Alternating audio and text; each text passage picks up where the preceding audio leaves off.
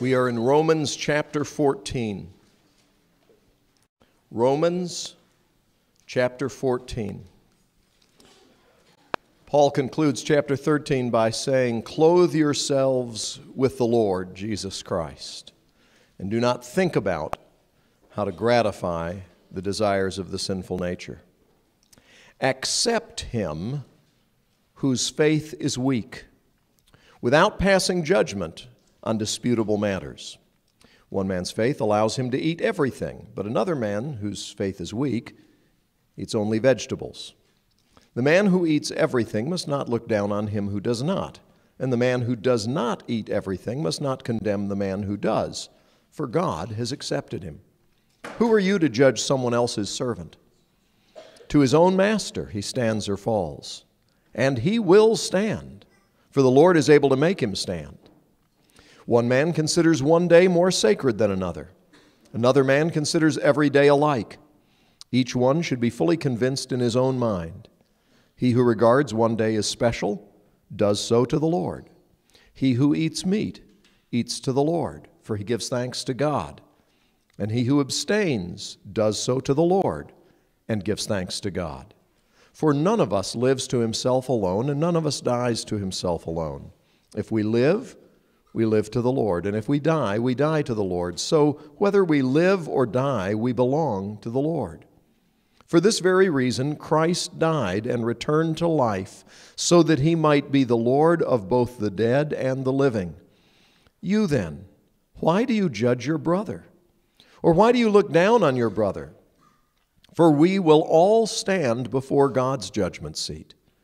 It is written, as surely as I live, says the Lord, every knee will bow before me, every tongue will confess to God.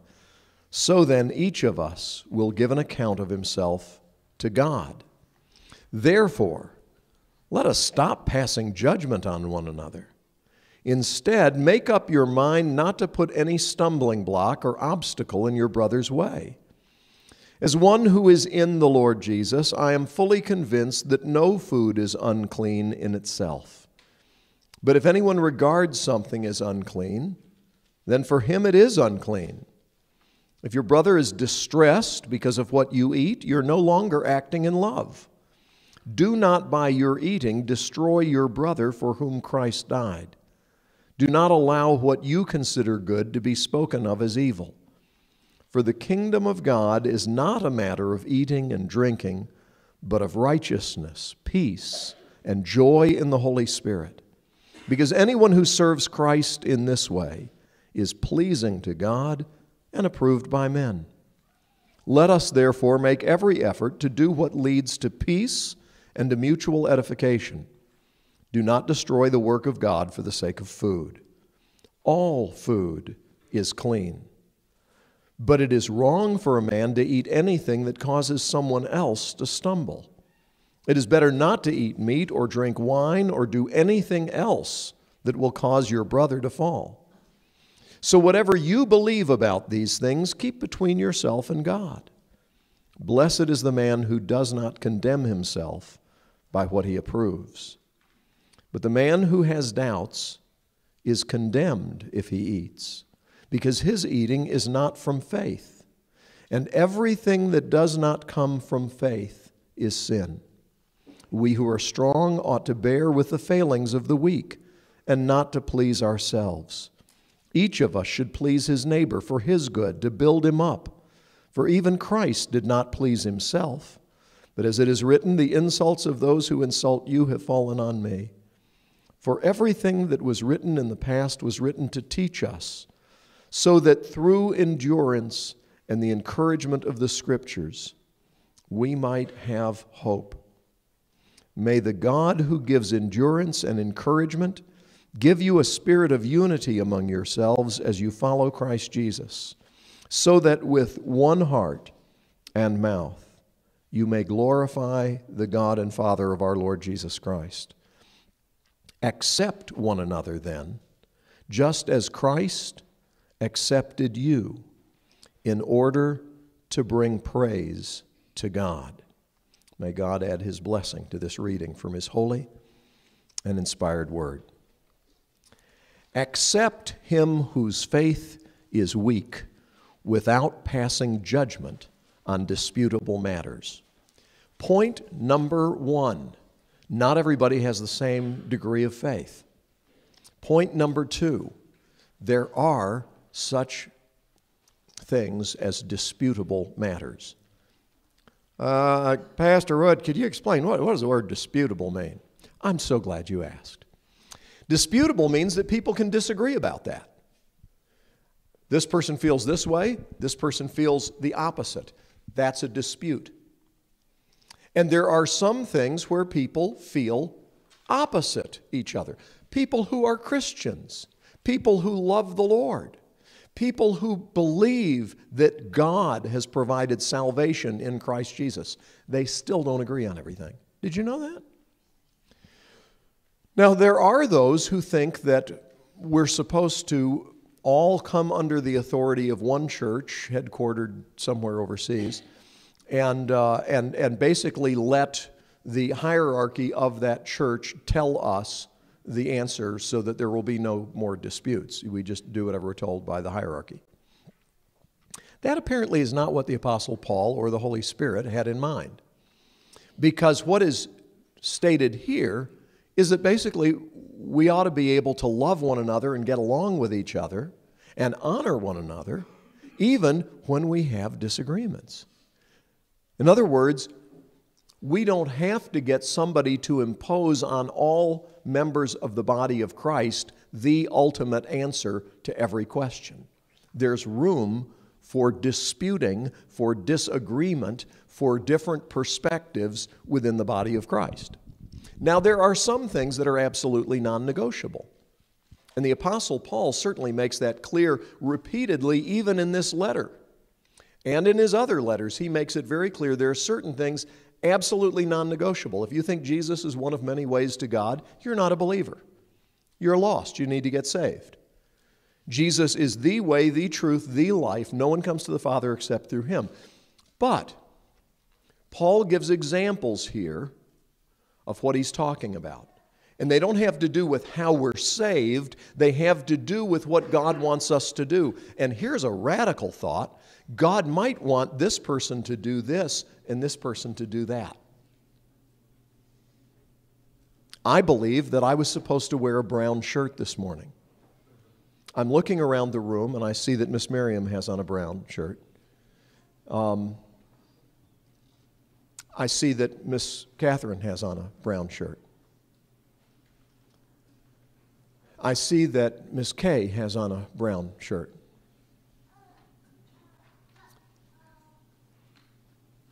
I think that Miss Beth has on a brown shirt. Apparently, the rest of you are not walking in the Spirit. Now, I mean, wouldn't that be an insane perspective? If I really thought that anybody who didn't put on the same color shirt that I did this morning was somehow not in touch with God, that would be utterly crazy. Well, folks, it's almost that crazy to think that everybody is supposed to do the same thing in all areas of life. Should we all be driving SUVs, or should some of us be driving Priuses, or should we all be driving Priuses?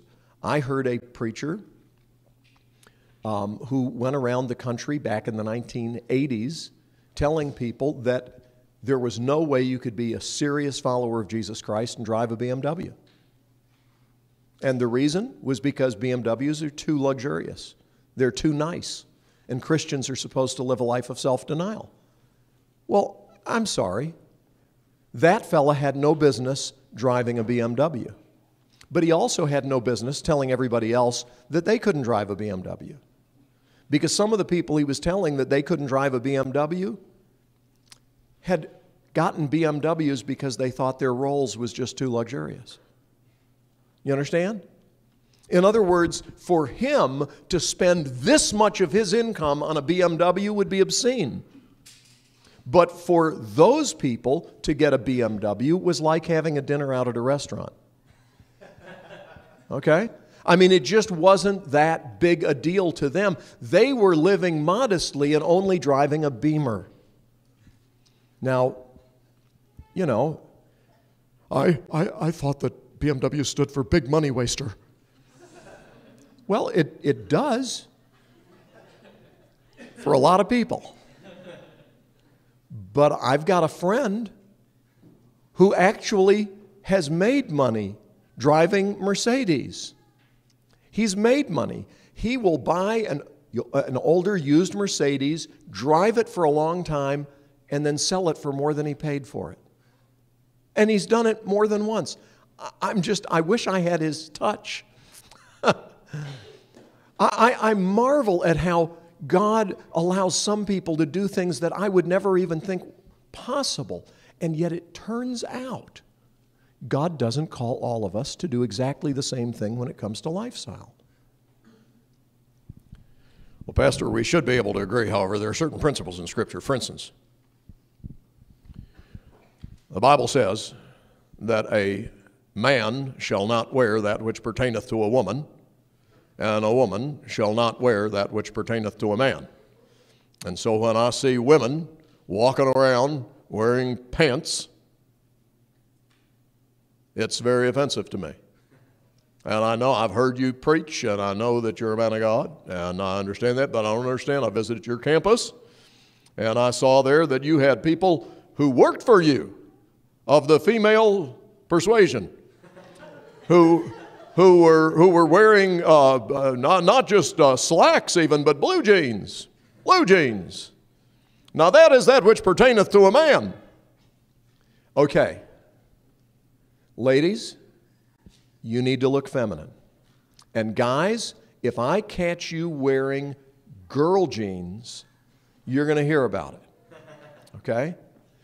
But I would submit that there is a difference between guys' jeans and girls' jeans. And girls should not wear guys' jeans. And guys should not wear girls' jeans. Not even if you're in a Christian rock group. Is that clear? There should be a difference between male and female, but what that difference looks like depends on conscience. Do you understand? And it's not up to one person to decide for everybody else in the body of Christ what's appropriate. I'll give you another example. I went to preach at a church that has been giving money to the ranch.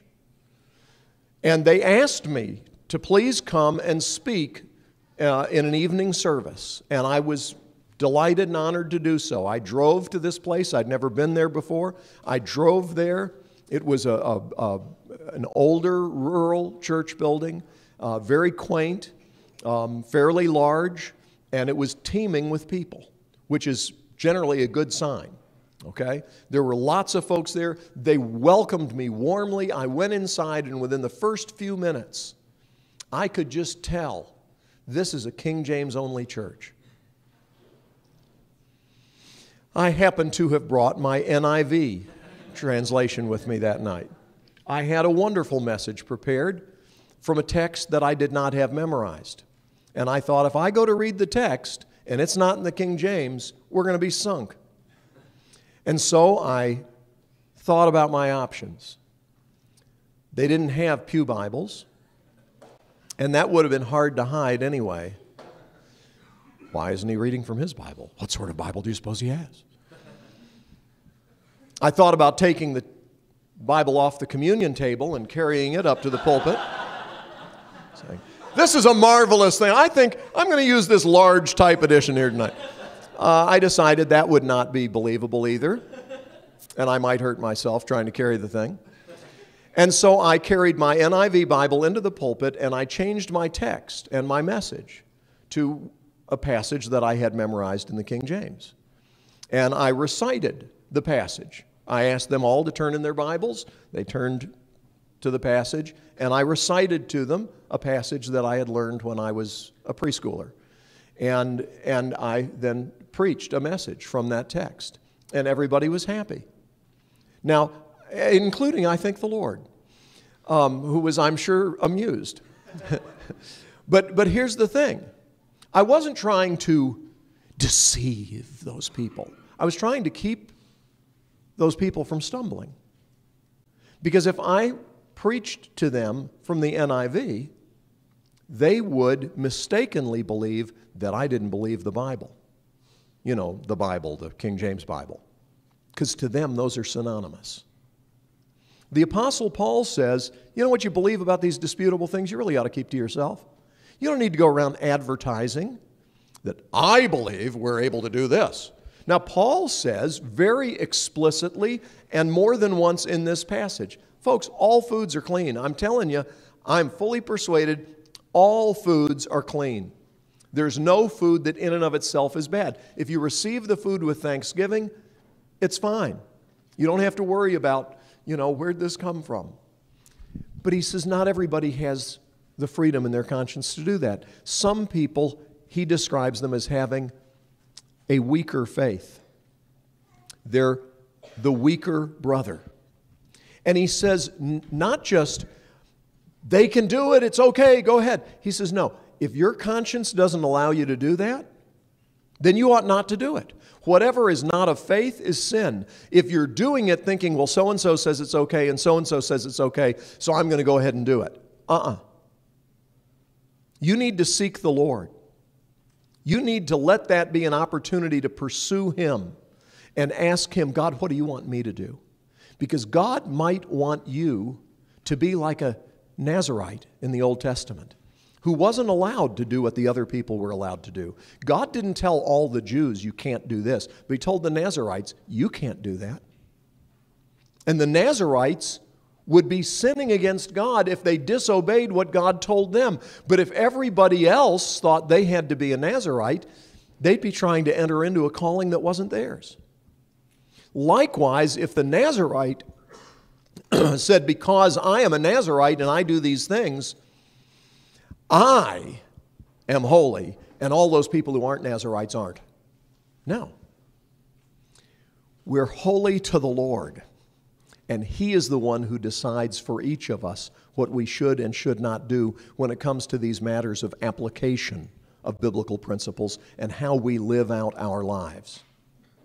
And He gives another example besides food and besides drink. He talks about days of the week. Verse 5 of chapter 14, one man considers one day more sacred than another. Another man considers every day alike. Each one should be fully convinced in his own mind. Did you hear that? He doesn't say we've got to figure out who's right and who's wrong. He says each one should be fully convinced in his own mind and do what God tells him.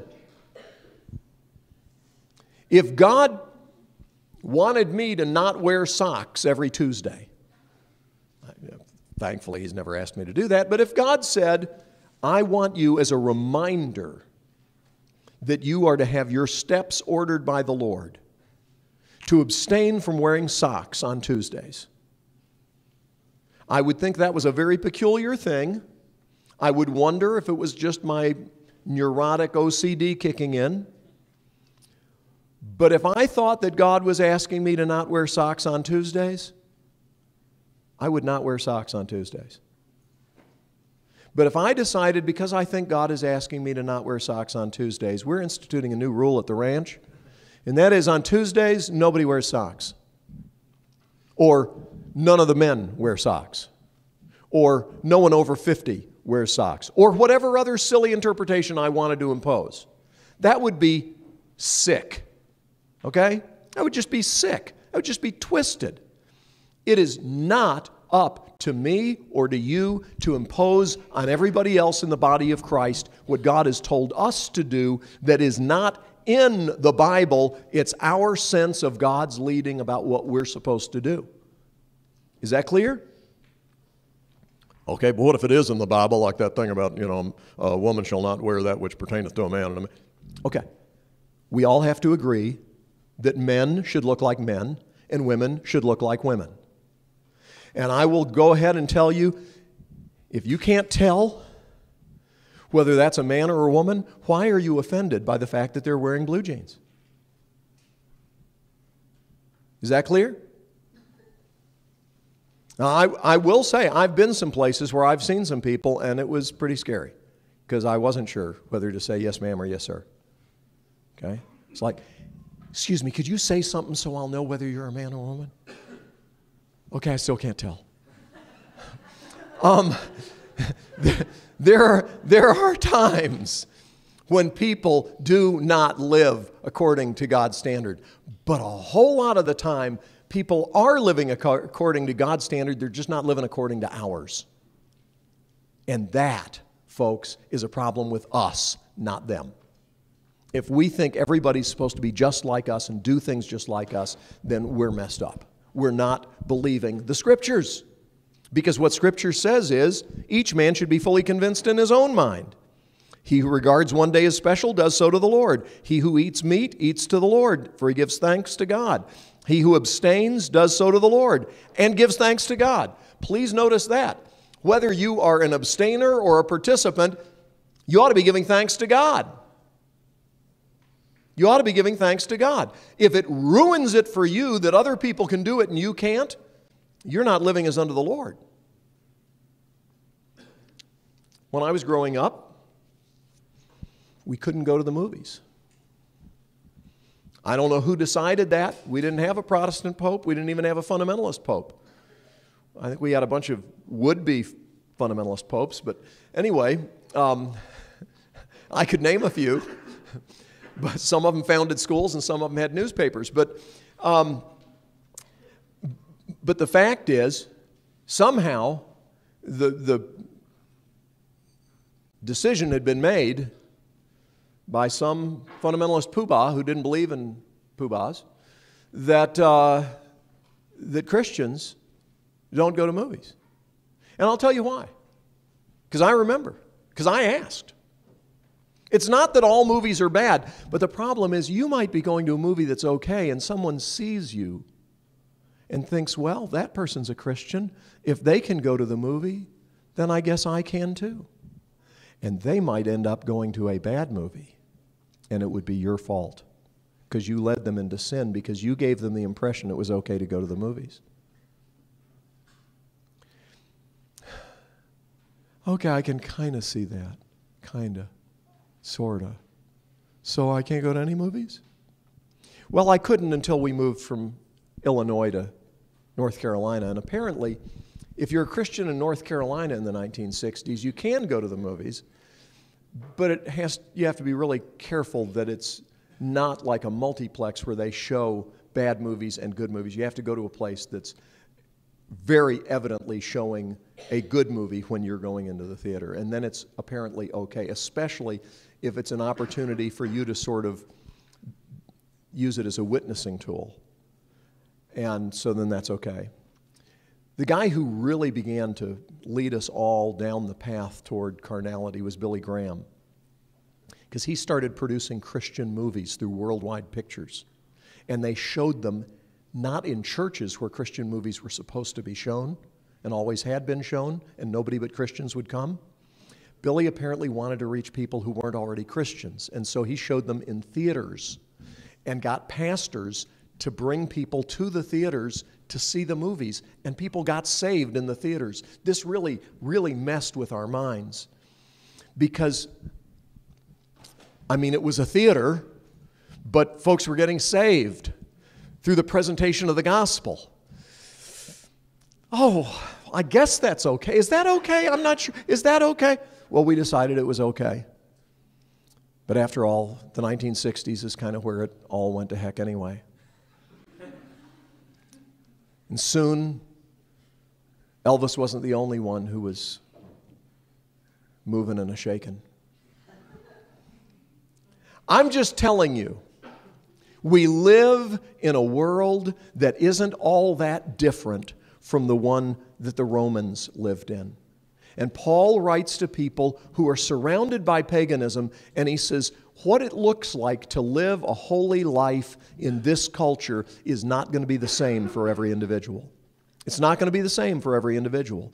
But you better be living a holy life and doing what you're doing because you're fully persuaded that this is what God is asking you to do, and not because you're trying to fit in with the pagans out there or with the Christians over here. And you need to be sensitive to the fact that sometimes you may have freedom of conscience to do something that would be a problem for somebody else. And so for their sake, just don't do it. Or at least don't do it in a way that they're going to stumble because of it. I've used this illustration repeatedly because it's one of the most obvious here at the ranch. Is it okay for a Christian female to wear a two-piece swimsuit? Oh, I wish you wouldn't bring that up. Well, I'm sorry. It needs to be addressed. Because if you think that you have to wear a one-piece swimsuit or you're ungodly, then you need to wear a one-piece swimsuit. But the reason we have a rule here at the ranch against girls wearing two-piece swimsuits is not because we think that all Christians everywhere need to make sure that females are only attired in one-piece swimsuits. The reason is because it is way too much trouble for our staff to have to be continually reviewing swimsuits, okay? There are more important things to do, and it's a lot easier just to make a blanket rule that applies to everybody and says, here at the ranch, females are required, males for that matter too, are required to wear one-piece lined swimsuits, okay? If I catch a guy in a two-piece, you're in trouble. I'll take away your skinny jeans.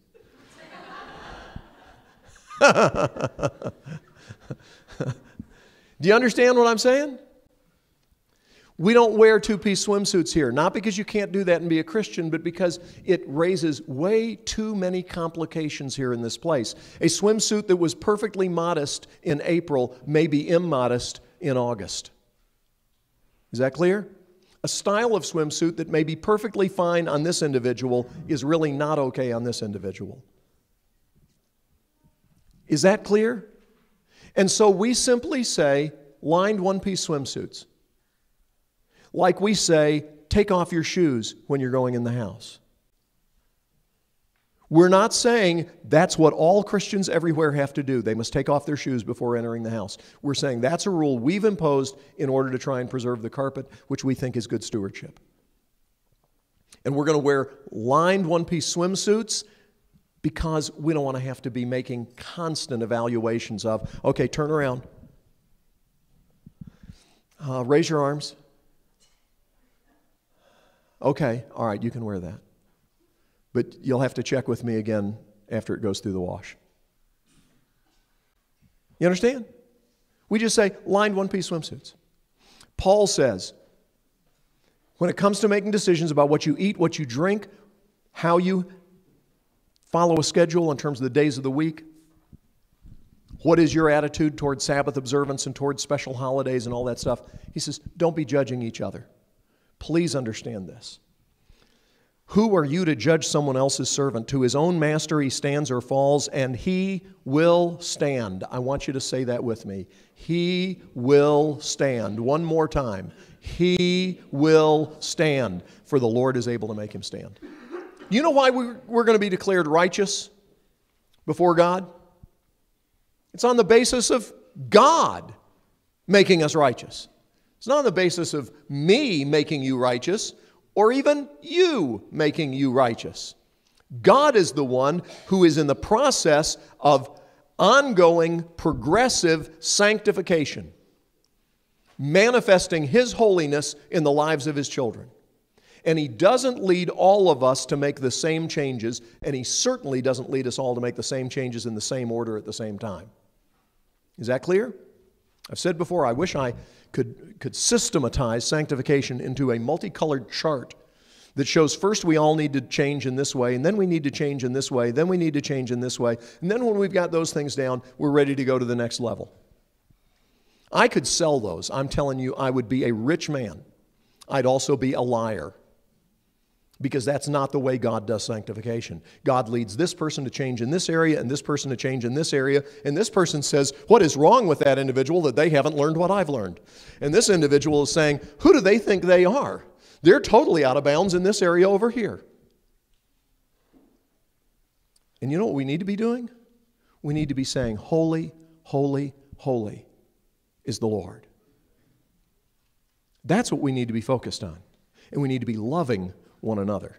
And we need to be considerate of one another so that we don't lead someone else to compromise their conscience and do something that God hasn't given them the freedom to do. As said before, if you feel like all Christians everywhere need to wear one-piece swimsuits, then you need to be sure and wear a one-piece swimsuit, but you need to drop the part about all Christians everywhere. Is that clear? And if you think there is nothing wrong with a two-piece swimsuit, but you find yourself around a bunch of people who don't have that freedom, get yourself a one-piece swimsuit. It's not complicated. This is not hard. What's the big deal? Is that clear?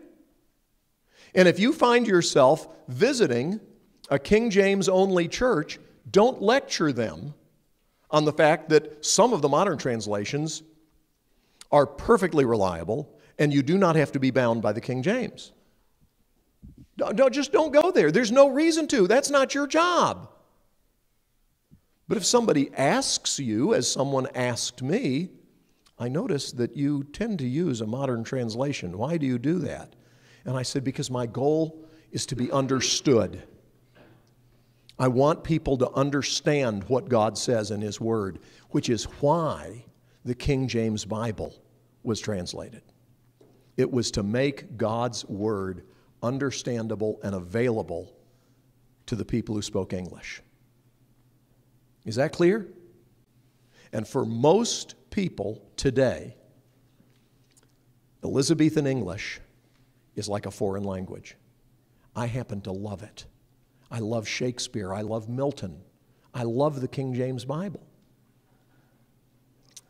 But this isn't Shakespeare. This isn't Milton. This isn't a course on Elizabethan English. We're here to learn God's Word, and I want to make it as clear as I possibly can. Instead of reading it to you in an old English version and then having to explain to you what each of those words mean, I'd rather give it to you already translated and then talk about how it applies to our lives. Is that clear? Good. Well, there's more to say about this, but that's all we have time for this morning. I'm going to ask you to join with me in a word of prayer. Father, we thank you so much for the fact that in Christ Jesus we are declared holy because of what you have done, not because of what we do. And I pray that you would help us to believe what you say to us in your word about the way that we're to regard one another and treat one another. We're to love one another. We're to serve one another. We're to honor one another. So help us, we pray, to do that. Grant that we would not put ourselves in your place, but rather that we would be ready to give an account for why we're doing what we're doing. And that is, we're fully persuaded in our own mind that this is what you've called us to do. We thank you and we praise you in Jesus' name. Amen.